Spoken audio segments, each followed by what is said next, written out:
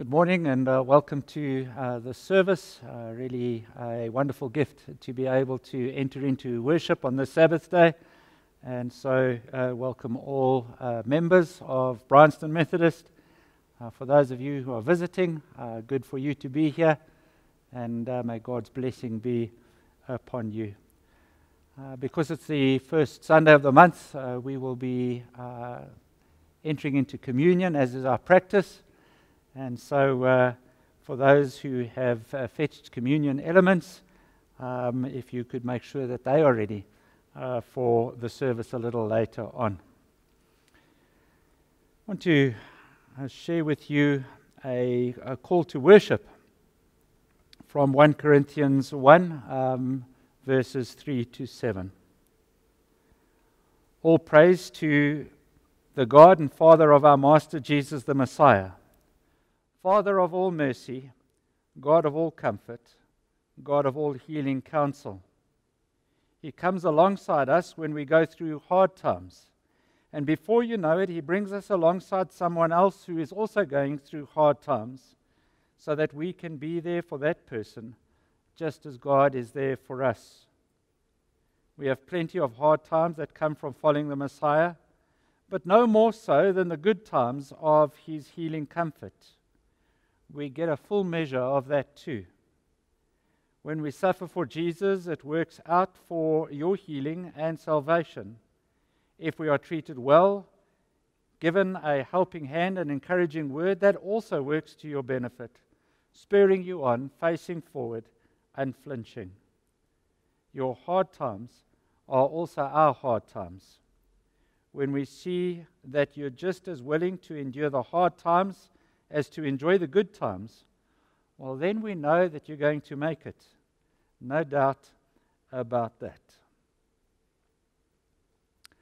So I want to light this candle, and we light this candle as a symbol of God's presence with us and as a declaration that God is present with us at all times, in the hard times, in the times which work to our benefit, and that His healing comfort is always offered to us. We pray together.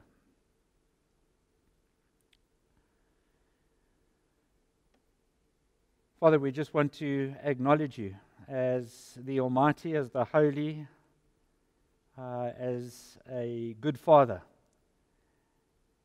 We thank You that You continue to gift us in so many ways. We thank You for the gift of life. We thank You for the gift of salvation. We thank You for the gift of growth, of being able to mature into the people that You mean us to be. We thank You for the people that You put alongside us in our journey through life, in order for us to learn the lessons that we need to learn in our full maturing. But Father, for Your goodness, for Your love, for Your mercy, for Your healing, for Your restoration, for Your forgiveness, for Your provision, we want to give thanks today especially.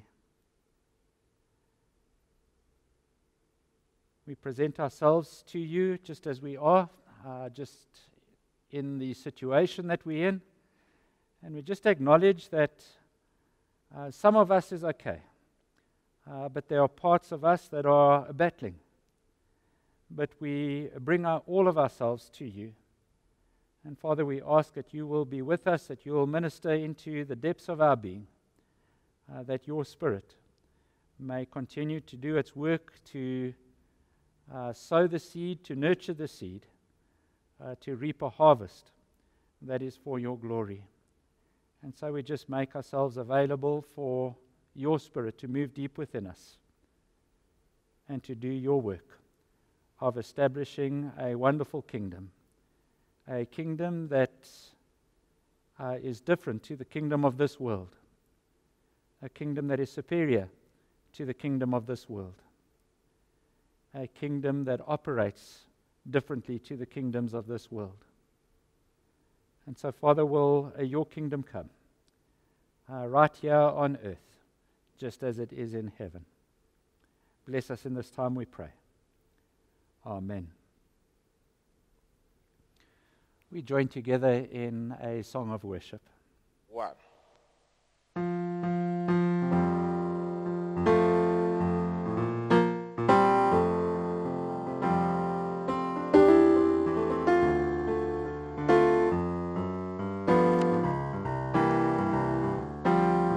Blessed assurance,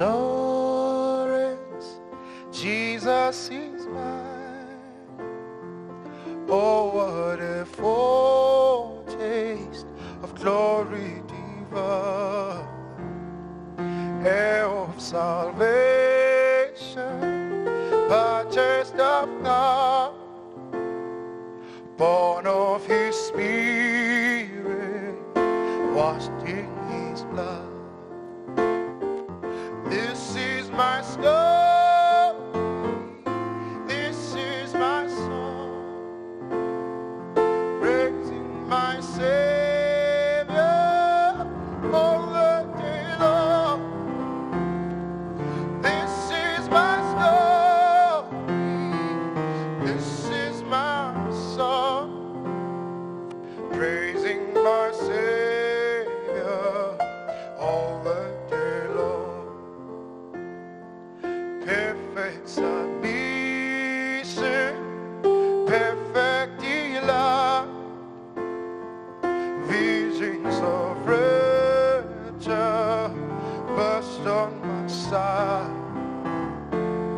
angels descending, bring from above, echoes of mercy, whispers of love.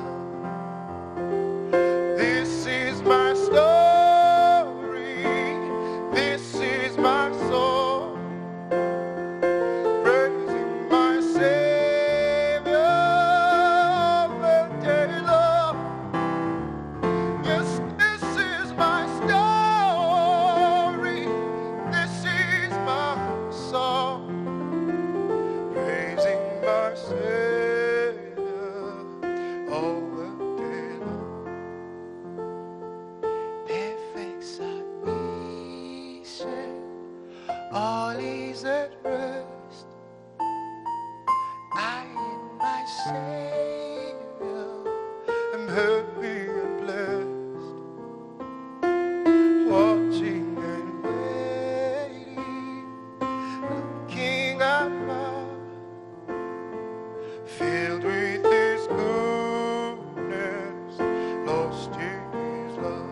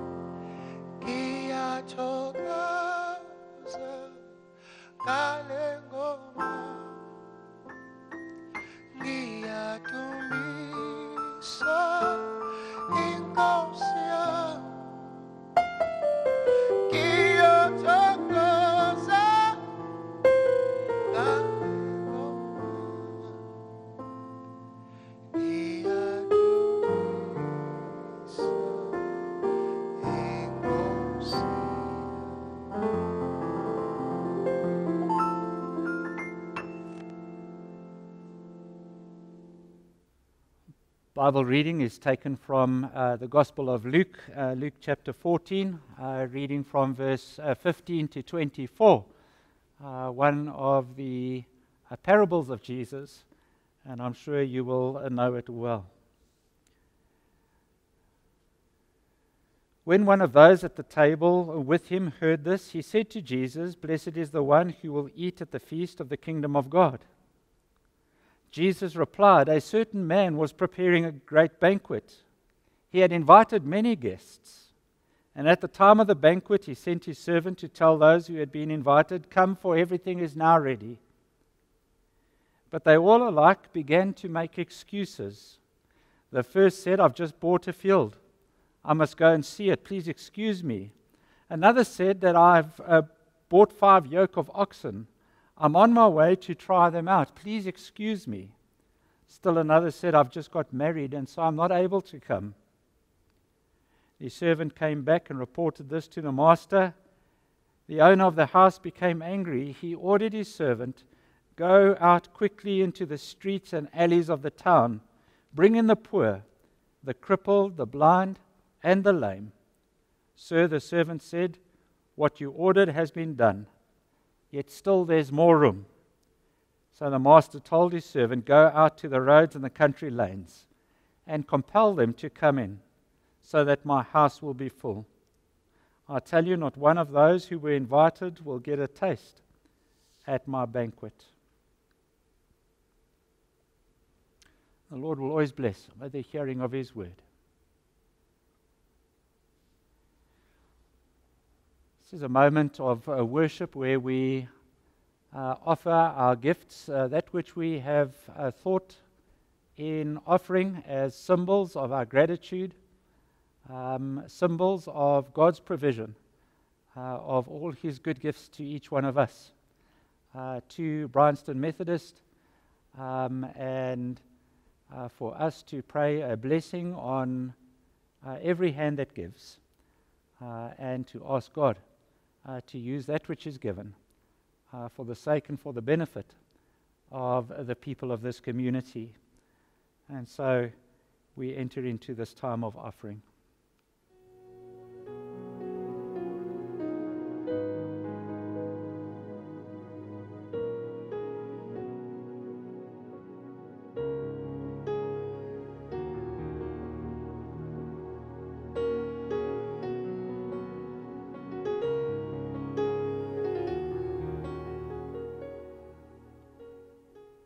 Father, we just acknowledge that you are a God who calls us to cooperate with you in mission, to cooperate with you in just giving flesh, giving some kind of example of what being a child of God is all about.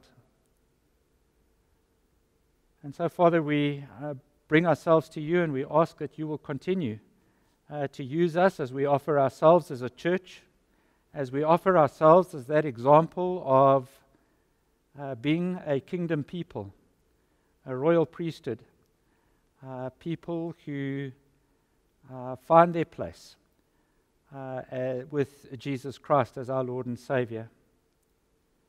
And so, Father, will you take these gifts that we bring to you now? Will you bless them? Will you use them for your kingdom purpose? May they touch people's lives. May they transform and bring life. We thank you for the invitation to each one of us to be partners of your kingdom sharing. Amen.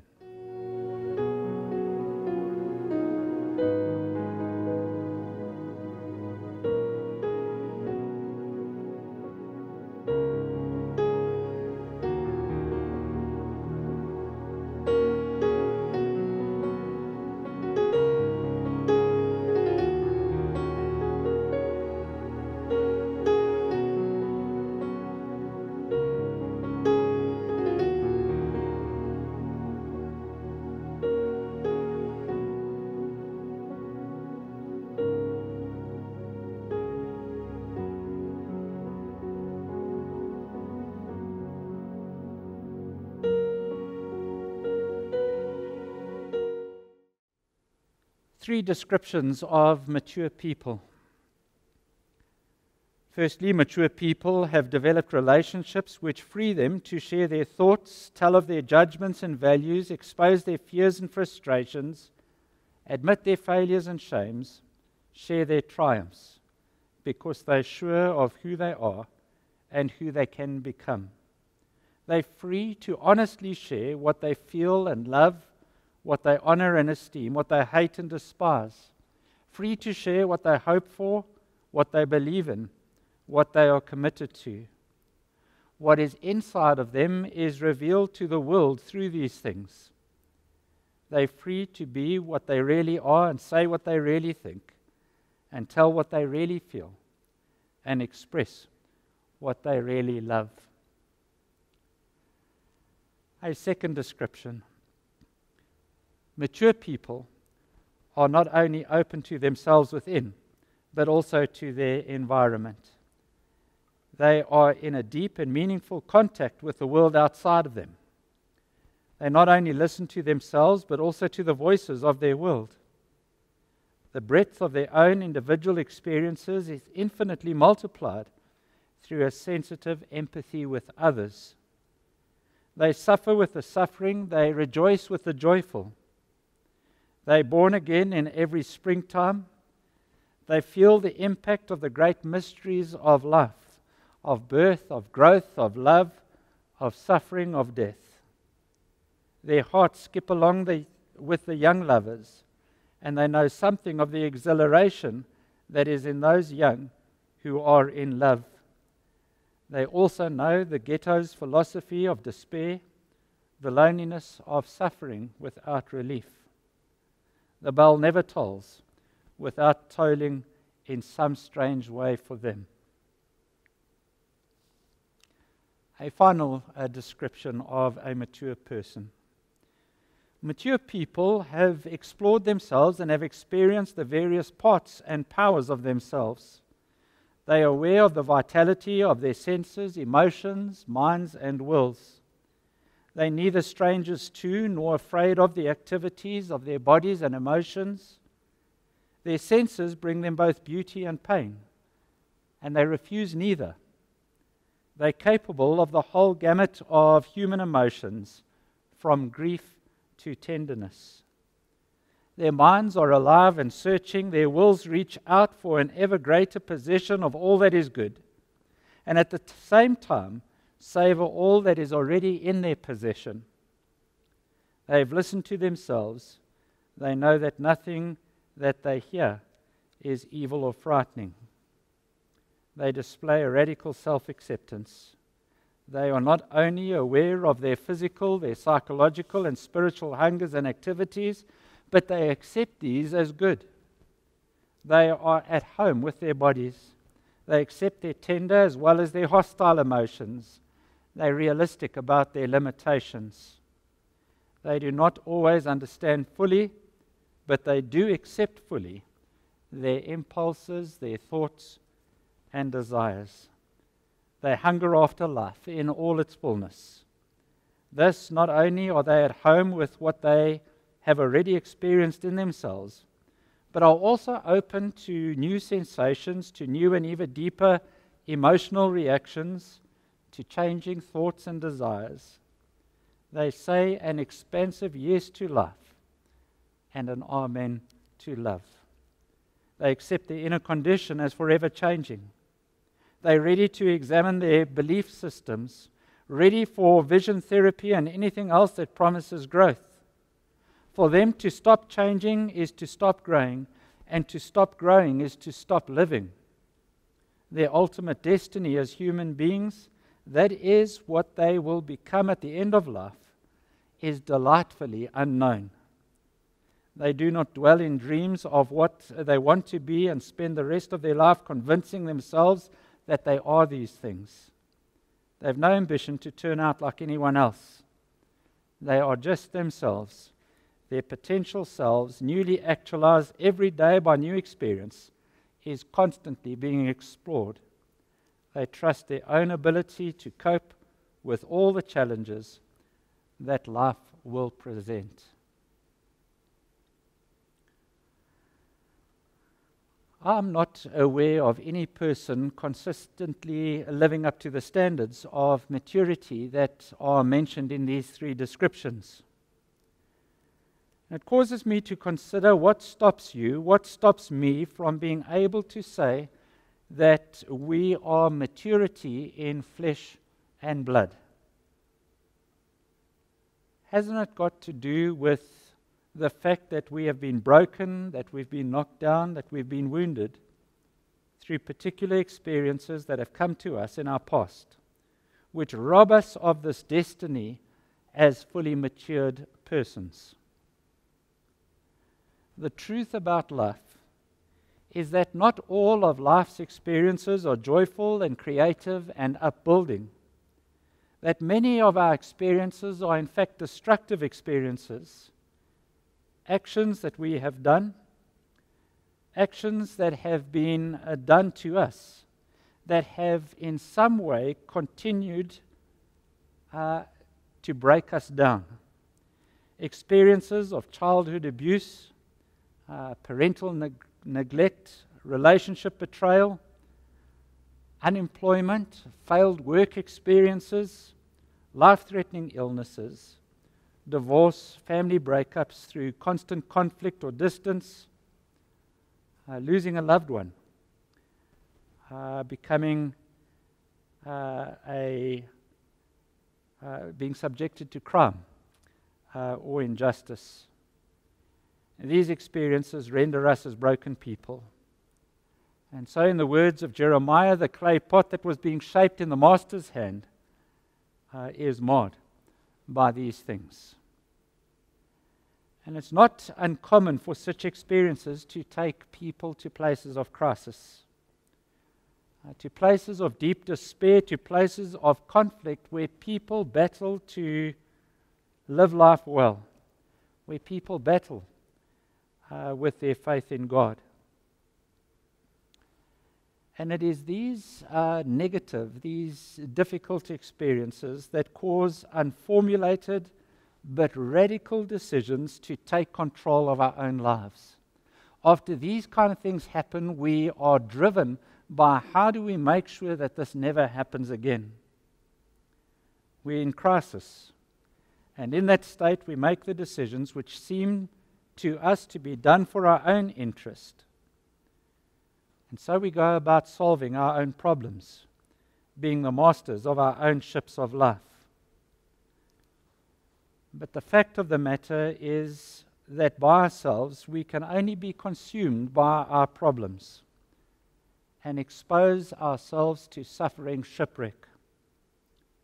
It seems to us that we're making decisions which are protecting ourselves, but they are in fact decisions which diminish the circle of our horizons, and our worlds become no bigger than our problems and our hurts. We have reacted to the problems and hurts that we've been subjected to, and that begins to define our lives. And so in our attempts to numb the pain and cope with life, we turn to some false comforts which mask the pain, but over time we realize that they bring little or no healing. And these false comforts are like little shields which we carry in front of us as we enter into the battle of life. They are designed to protect us from being hurt further.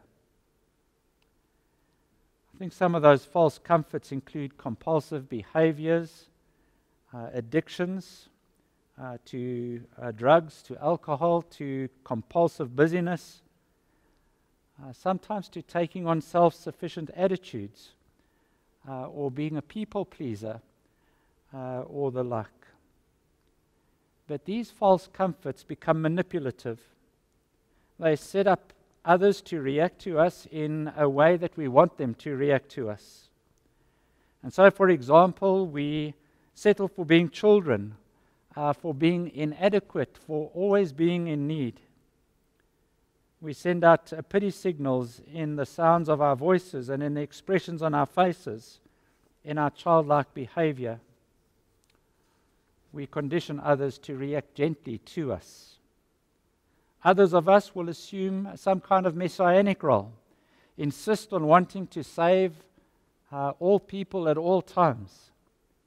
We will want to be the helper, to make everybody else to whom we relate as the helped. These false comforts cause problems. Problems that are immeasurably more destructive than whatever pain we are seeking to escape from in the first place. And as a result, over time, we realize that we're not getting better. We are actually feeling worse. We enter into times of feeling dead inside, even though we are still alive physically. Robert Frost, the American poet, once advised, never build a wall until you know what you're walling in and what you're walling out. And the deepest sadness of living behind walls of false comfort is that we cut ourselves off from all genuine and authentic contact with the real world and with human life, which is able to bring about our potential maturity and fulfillment. Too often, in our own attempts to bring comfort for our suffering, we wall in our pain. We wall in our anxiety, our guilt, our feelings of inferiority. Too often, in our attempts to bring comfort for our suffering, we wall out a true and deep love of self, a genuine and a joyful self-acceptance, an authentic self-esteem which results in an interior sense of celebration. It's good to be me. I'm happy to be me. We cease to be authentic, and as persons, we begin to starve ourselves to death. We wall out any possibility of human growth, and we reduce our capacity to live. Self-knowledge is always defeated. We are simply not being ourselves, and so we cannot emerge as we should in an atmosphere of growth. We're merely performing on a stage. And when the curtain drops after our performance, we will remain the same immature people that we were when the curtain went up at the beginning of the act. While life may seem safe behind the walls of these false comforts, it really is a lonely life. We cease to be authentic, and as people, we starve. We wall out any possibility of relational growth. We reduce our capacity to love others, and all possibility of honest self-communication with others is impeded. Little chance is left for true interpersonal encounters to be experienced, which alone can put one on a path to human growth and the fullness of human life. Thus, the perpetual child never relates well to others, except when bringing problems or helplessness to them. The self-styled Savior never relates well to others unless the other is in trouble and helpless and needy. In short, our formulated decisions to live life behind false comforts leads us to live a life of disconnectedness. Lives that are disconnected from God, lives disconnected from others, lives even disconnected or fragmented within ourselves. They are decisions of turning away from love.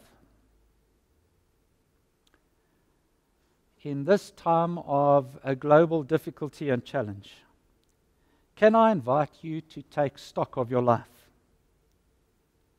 If you really want to see things for what they are and tell reality like it is, you're required to ask some very, very revealing questions.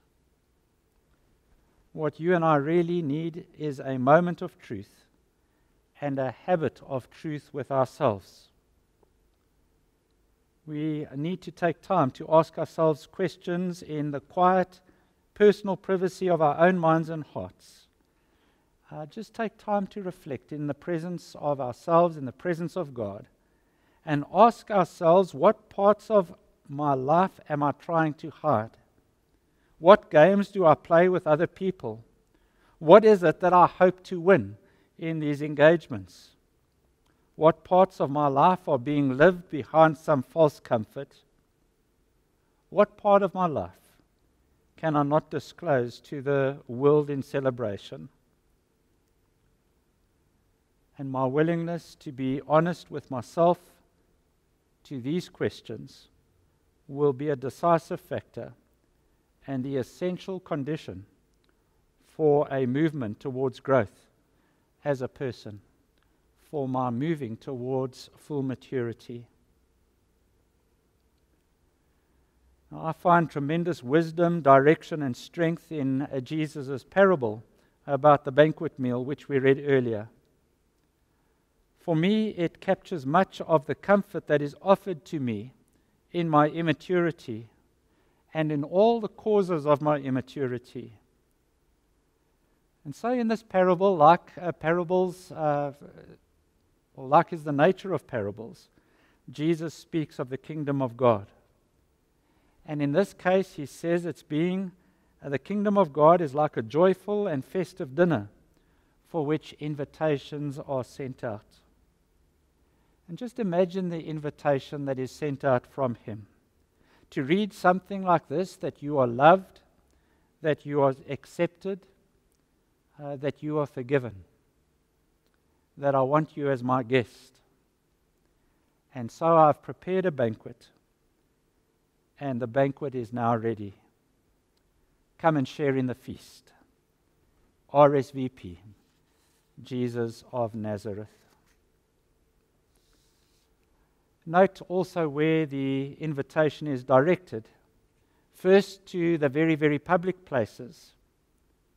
And then it gets directed to the poor, the crippled, the blind, and the lame that are found in the streets and lanes of the town.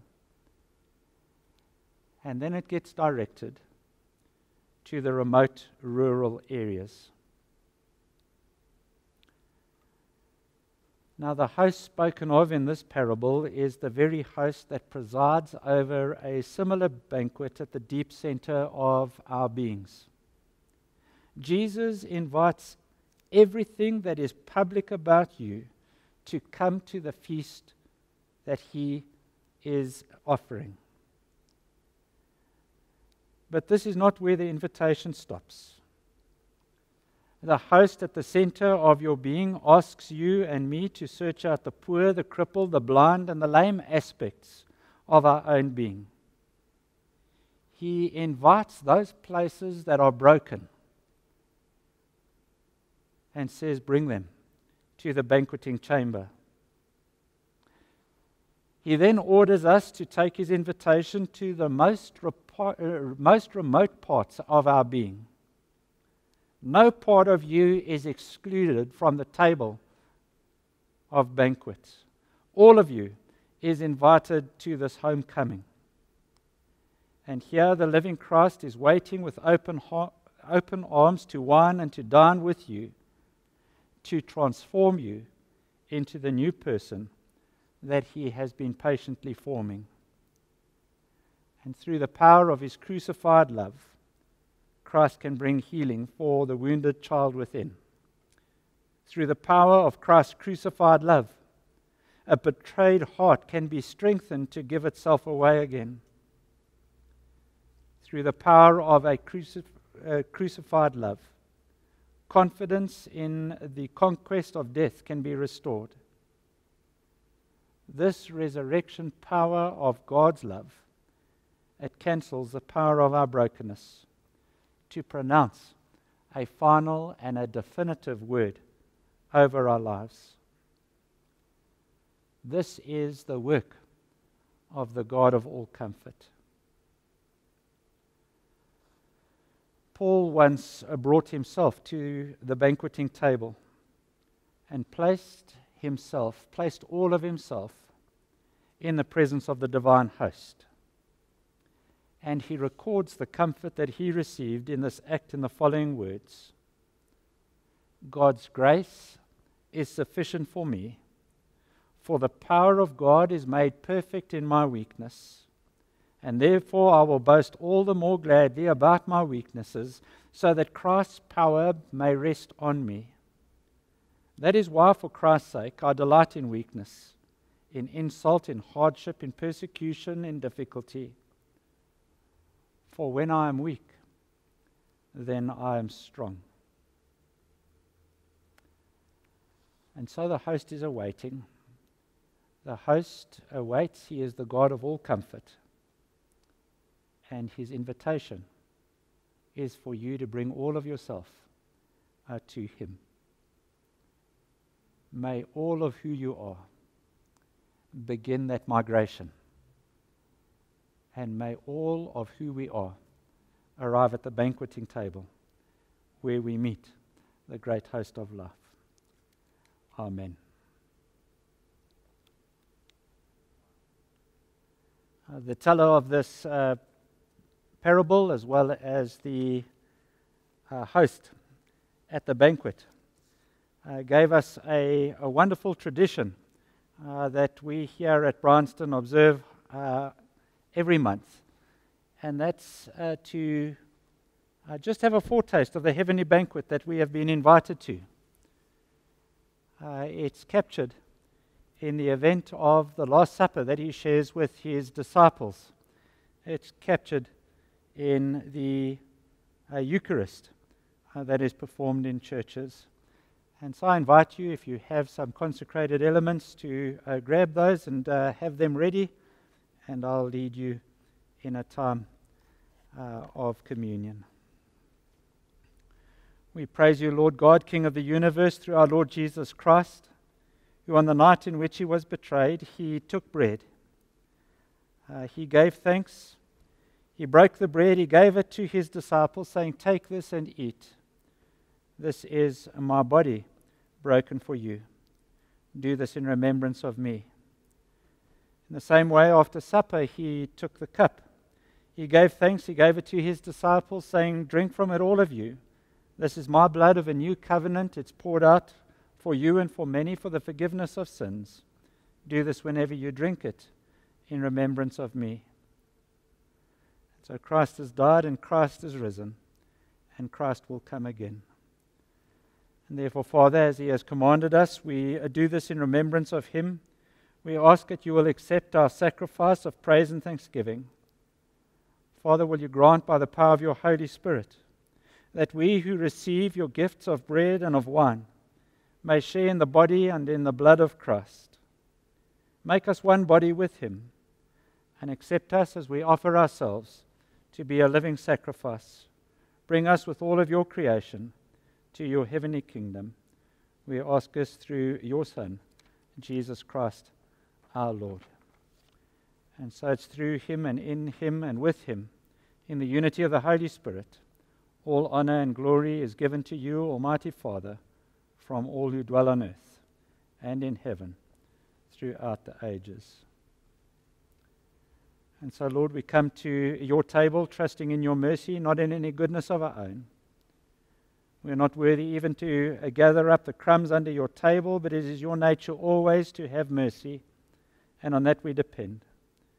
And so will you feed us now with the body and the blood of Jesus Christ, that we may forever live in him, and he in us. Amen. And so we draw near in faith in this time, and we receive the body of our Lord Jesus Christ, which is broken for us, the blood of our Lord Jesus Christ, which was shed for us. We feed on him in our hearts with thanksgiving and by faith. The body of our Lord Jesus Christ.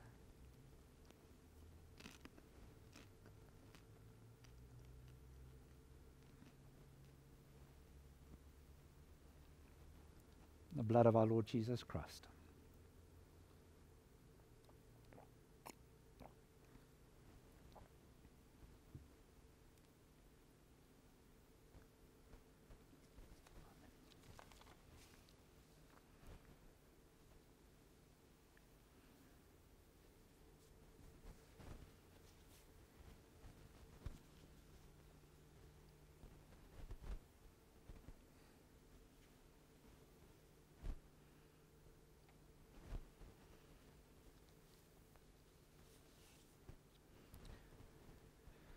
So we thank you, Lord, that you fed us in the sacrament, united us with Christ.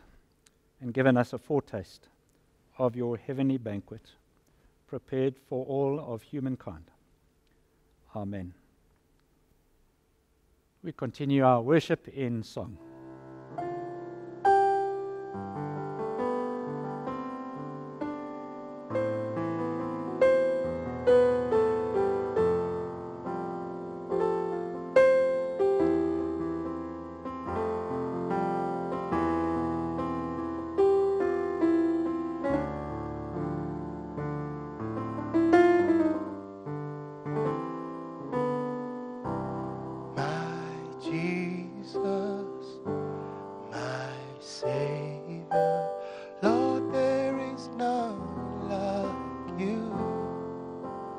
All of my days, I want to praise the wonders of your mighty love.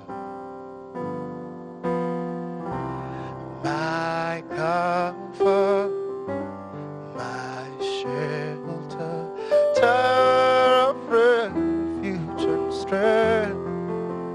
Let every breath, all that I get, never cease to worship you. Shout to the Lord of the earth, let us sing. Power and majesty, praise to the King.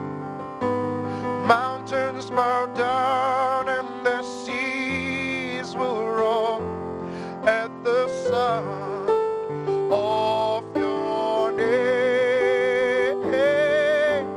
I sing for joy at the work of your hands. Forever I'll love you, forever I'll stay. Nothing compares to the promise I have in you. Thank you, Jesus.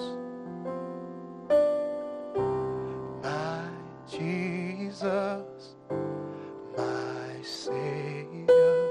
Lord, there is none like you.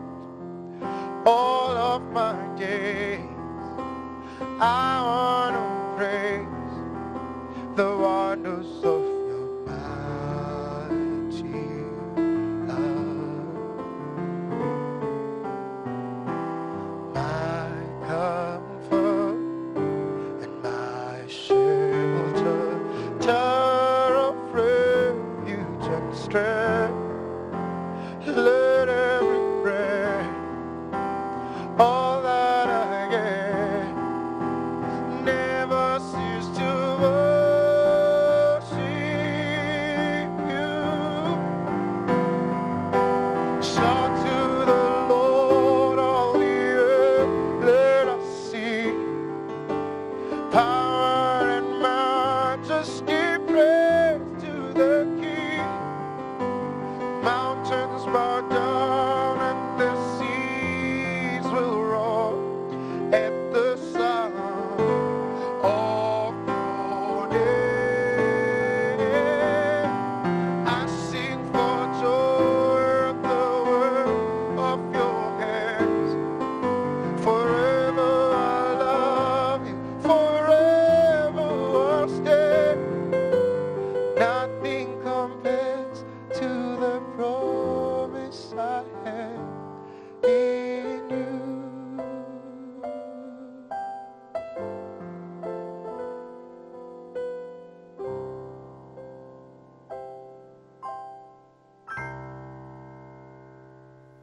Been wonderful to be able to meet with you, to share God's word, just to reflect on it a little bit and really trust that God's Spirit has ministered to you in this time.